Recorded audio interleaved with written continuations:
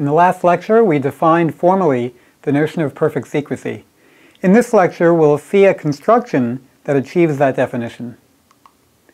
Just to remind you of our definition, we'll say that an encryption scheme defined by the three algorithms gen, enc, and dec, and with message space given by M, is perfectly secret if for every possible probability distribution over the message space, any message in that message space, and any ciphertext, it holds that the a posteriori probability that the message is equal to M, conditioned on the observed ciphertext being equal to C, is exactly equal to the a priori probability that the message is equal to M, where this a priori probability is exactly the given probability distribution that we start with.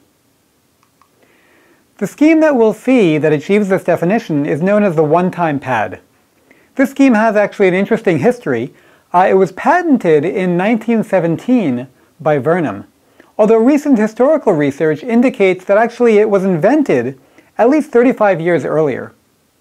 The scheme was patented in 1917, but there was no notion of perfect secrecy until the later work of Shannon in the 1940s. In addition to defining the notion of perfect secrecy, as we've defined it here, Shannon also proved that the one-time pad scheme does indeed achieve that definition, i.e. that the one-time pad is indeed perfectly secret. So here's the one-time pad encryption scheme.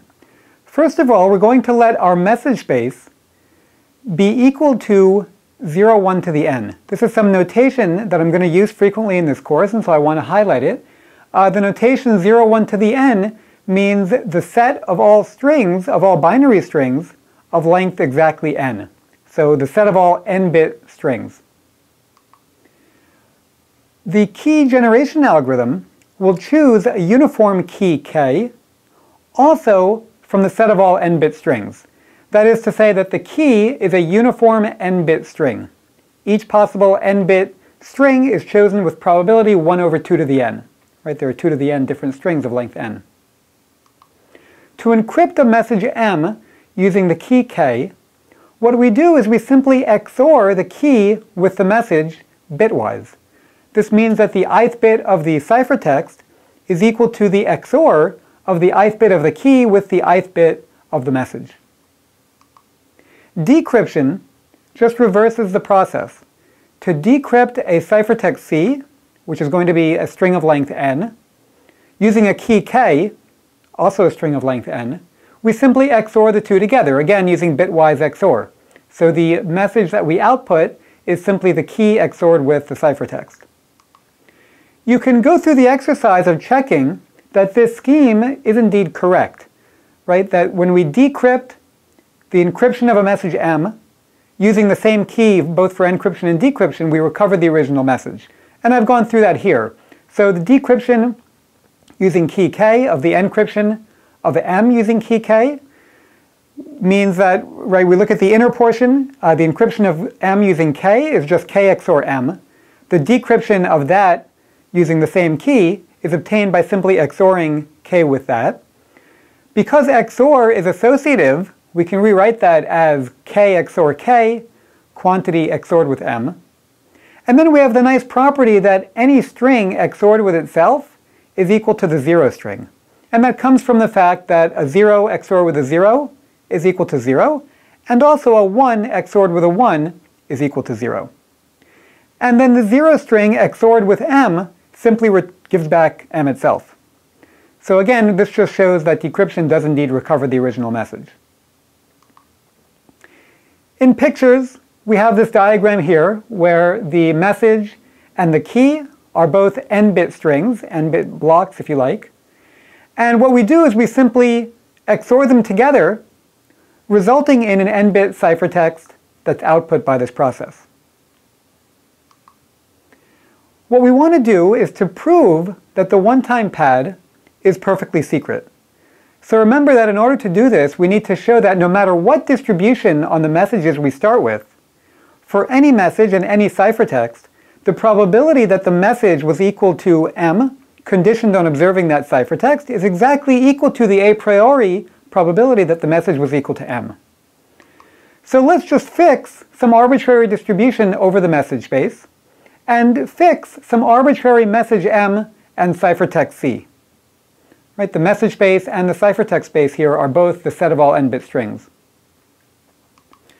What we need to do, again, is to prove that regardless of our choices of the distribution, and regardless of our choices of M and C, the probability that the message was equal to M, conditioned on the ciphertext being equal to C, is exactly the a priori probability that the message was equal to M.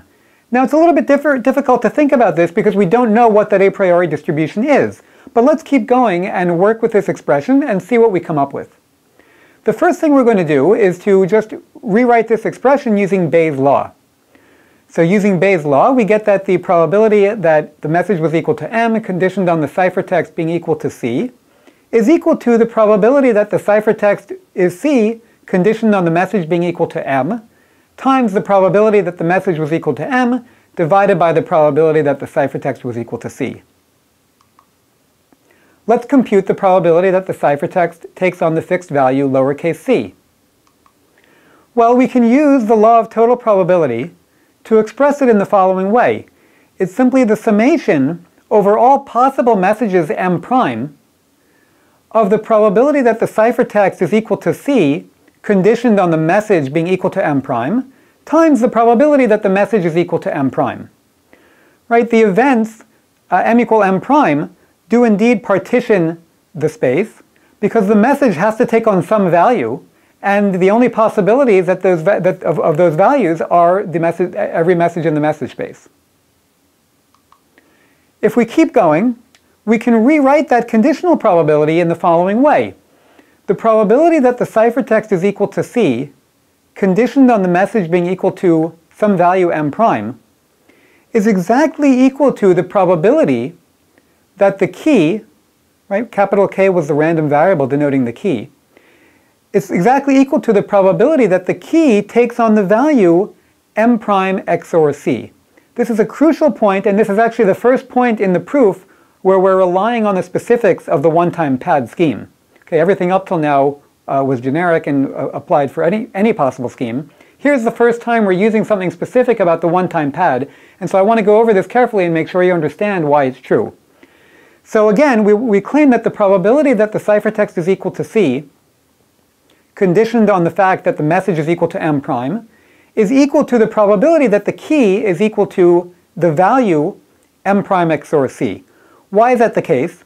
Well, if we condition on the fact that the message is equal to M prime, then the only possible way the ciphertext can be equal to the fixed string C is if the key is equal to M prime XOR C. And you can check this, because if you XOR the message M prime with the key M prime XOR C, you get the ciphertext C. And if you write it out as an algebraic equation, you'll see that the only possible value of the key for which that happens is the key M prime XOR C. What's the probability that the key is equal to the fixed string M prime XOR C? Well, M prime XOR C is just some fixed n-bit string. We said that the one-time pad encryption scheme chooses the key uniformly from the set of all possible n-bit keys. So the probability that the key takes on any particular value is exactly 2 to the minus n. So we've reduced the probability that the ciphertext takes on the value C to the summation over all messages M prime in the message space of 2 to the minus n times the probability that the message is equal to M prime. Now it might look like we're stuck, right? We don't know anything about this probability distribution. It's an arbitrary distribution, so we don't know what the probability is that the message takes on any particular value in the message space. However, we do know that regardless of what the distribution is, it's a valid probability distribution. And so summing over all possible messages M prime in the message space, the probability that the message takes on that value must be 1. Right? Remember that probabilities must sum to 1. So this expression reduces simply to 2 to the minus n. And what we have is that the probability that the ciphertext takes on any particular value C is exactly equal to 2 to the minus n. Coming back to our expression that we want to evaluate, we have that the probability that the ciphertext is equal to C, given that M is equal to M, is again the probability that the key takes on the value M XOR C. This is exactly like before. I've just replaced M prime with the particular message M that we're interested in. We carry the probability that M is equal to M, and on the previous slide we calculated that the probability that the ciphertext is equal to C is exactly 2 to the minus n. Now again, the probability that the key is equal to the particular string M XOR C is exactly 2 to the minus n. And now we see that the 2 to the minus n in the numerator and denominator cancel, and we're left simply with the probability that M is equal to M. That is the probability that the message is equal to some particular message, little m. And now we're done, right? What we've shown is that for any distribution over the message space, and any arbitrary message and arbitrary ciphertext, the probability that the message was equal to M, conditioned on observing the ciphertext being equal to C, is exactly equal to the a priori probability that the message was equal to M. This completes the proof that the one-time pad achieves perfect secrecy. Just to summarize, we did it, right? We came up with a definition of perfect secrecy, we formalized it mathematically, we showed a particular encryption scheme, the one-time pad, and then proved that that encryption scheme satisfied our definition. Right? This achieves the goals that we set out for ourselves a few lectures back. In the next lecture, we'll talk about implementing the one-time pad. There's nothing particularly difficult here, but it's interesting actually to explore some of the implementation level details that arise when trying to code it up, and it also can give an alternate way of looking at and understanding the scheme. So again, you came up with a definition of perfect secrecy. That was in the last few lectures. In this lecture, we showed a scheme achieving that definition. What we'll see later on is that we're not done. Right? The one-time pad has a number of drawbacks that we'd like to address. And after we talk about implementing the one-time pad, we'll come back and revisit those drawbacks and explore to what extent we can avoid those.